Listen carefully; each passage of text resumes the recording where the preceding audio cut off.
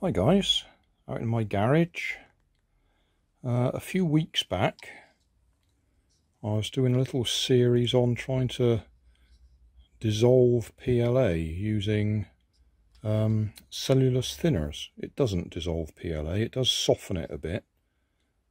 As you can probably see, this has gone a bit loose and floppy in there, but that's now a few weeks later and it certainly hasn't done any more to it other than make it go soft.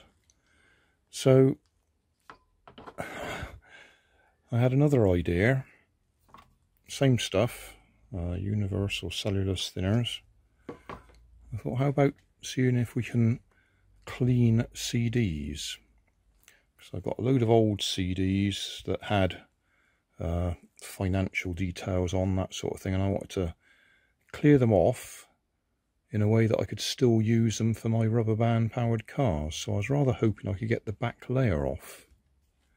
But as you can probably see, the cellulose thinners is actually dissolving the plastic, which I probably should have known about anyway, but it's having more effect on this side than it is on that side. I mean, it is doing it, but I was rather hoping I might be able to just get that back layer off. Because if you get that back layer off and the silver layer underneath it, then you destroy all the data anyway. But yeah, it's having more effect on the plastic itself than it is on the backing.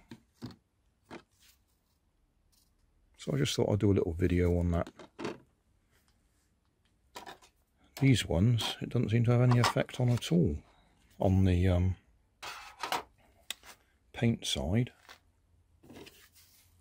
It did the other side, but nothing on that side. So yeah, I just sort of put it in a tray of the stuff, leave it for a while, and then I was rubbing it off with a rag. And just what I get is an imprint of the rag because it's softened this side of the plastic, but it's had no effect in this case on the printed side. It did on that one, so obviously they're different manufacturers. So just thought I'd do a short video on that. No particular use for it other than the fact I'm just trying to clean them off so I don't leave data on there for rubber band powered cars that somebody might eventually come along and, well, nah, I'm probably wasting my time because by the time I put hot glue on there or super glue or anything like that, it will have damaged it. So I don't think the data would have been recoverable. I would have liked to have cleaned off this side. Wire brush does it quite effectively. Electric drill and wire brush. I've just remembered I had a comment saying what would happen if we took that out of the cellulose and before it's had time to dry, put it in a bath of oil. So that's just ordinary engine oil. Fully synthetic. Okay. I'm not quite sure how long I've had that in the back of the garage. Anyway, let's see if we can do this left-handed. So that is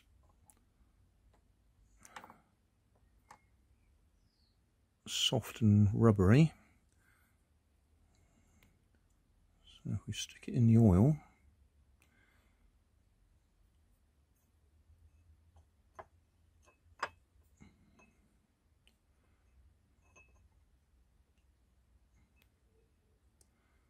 I suspect the theory is that it's going to soak up the oil instead of drying out. Could have done with a bit more oil in there. Oh, that'll do it.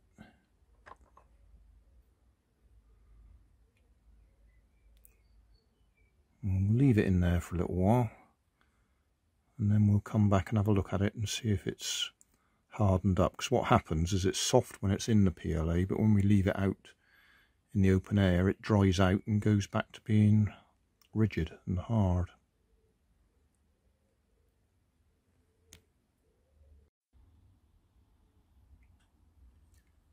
Well, I've left it in there for a few minutes. The stalk, we'll call it, is still fairly flexible, and that didn't get oil on it.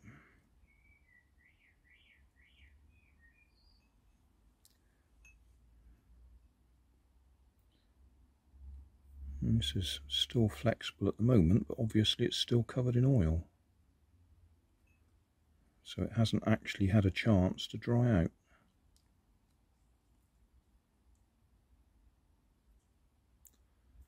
So I guess what I've got to do now is leave it somewhere so the oil can drain off it.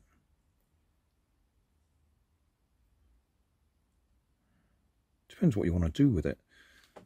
Just to give you the background, when I noticed putting it in cellulose thinners and also acetone, which is more or less the same thing, now that I've looked up the details of the cellulose thinners, years ago when I used to use cellulose thinners on model aeroplanes and dope, apparently it was made of something completely different to what current cellulose thinners are. Current cellulose thinners are more or less acetone and a few other bits and pieces. Anyway, when I first saw that it made it go soft, I thought that would be handy. I'll be able to use it for things that I wanted to be soft PLA. My first thought was a button on top of my radio control transmitter on top of the stick. Just thought I could have a soft button on the top of it. Soft to touch, not soft squishy, but like this is soft. But as soon as I printed it, put it in the cellulose thinners, left it for a while, took it out again, it was soft initially, but as it dried out, it went back to being rigid. And I think the only reason this one hasn't gone back to being rigid is because it's full of oil now. But I wouldn't really want a button full of oil. Obviously not, because you're getting it all over your hands.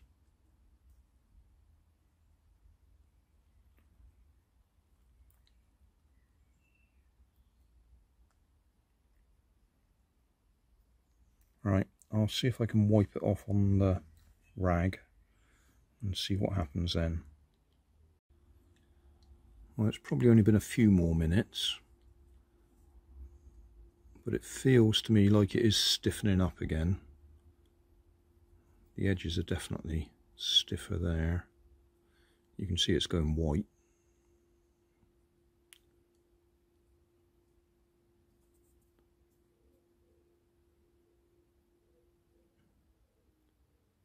And that way it's still fairly flexible. But this side here has gone hard.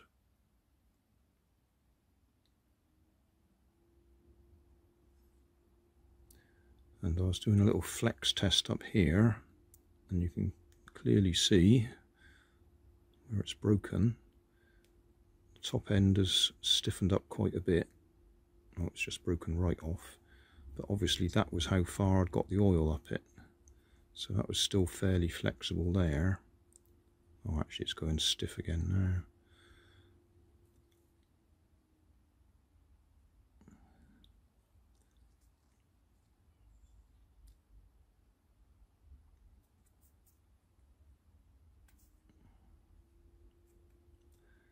I think the answer to the comment is yes, it has kept it flexible longer. Maybe if I'd left it in the oil much longer, it would stay flexible even longer. But I don't think we're in a position here where we're going to be able to use ordinary PLA for rubber tires or anything like that. I don't think it's going to get to that situation. I think the other answer is, if you want to try and experiment further, you're going to have to do it yourself. I've spent enough time on this video and the previous one and the one before that. Check the video description though, there is a playlist for this sort of experiment. I might come back a bit later and just see if that has hardened up completely. Right, final update on the PLA. I've left it out here. We're a few hours later and that is now hard again. I can flex it a bit, but it's compared to the soft floppiness, that's gone hard again. Yeah, you can see I can flex it if I push it hard enough. But the oil has either soaked in or disappeared. Well, it must have soaked in because that oil wouldn't have evaporated.